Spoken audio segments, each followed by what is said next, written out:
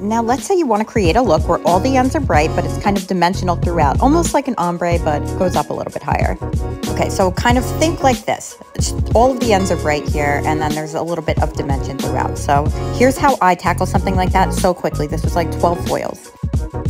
It's actually going to be quite simple. So here's a head sheet, just to give you an example of what the partings look like. So you want to go up the back horizontally as we do, but just not leaving any sections of hair left in between. And you just want to saturate really well. Your sections could be a little bit thinner as you get toward the top of the head, but I think I still only did 4 foils on the top, 3 on each side, and like 4 or 5 up the back. Super simple. You just want to make sure that your saturation is done really well. And you can vary how high up you're going with your back combs, if that makes sense. So then you're going to give it like beautiful dimension throughout.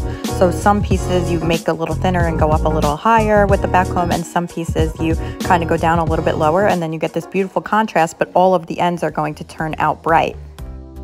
And you know, we really didn't have to do a root smudge for this one at all. You could if you want to at the end with the toner, but you really don't have to.